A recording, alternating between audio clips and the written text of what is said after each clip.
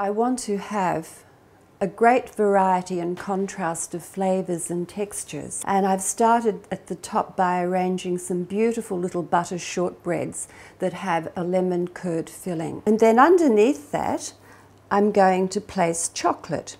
And obviously the chocolate and the almond's quite different.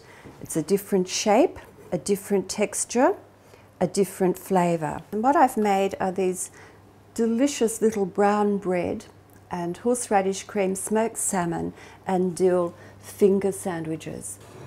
The plate itself really is just for presentation, but I always think it gives another dimension at the table. It has a bit of wow factor, but I've got other things on the table that I'm just dying to share with you.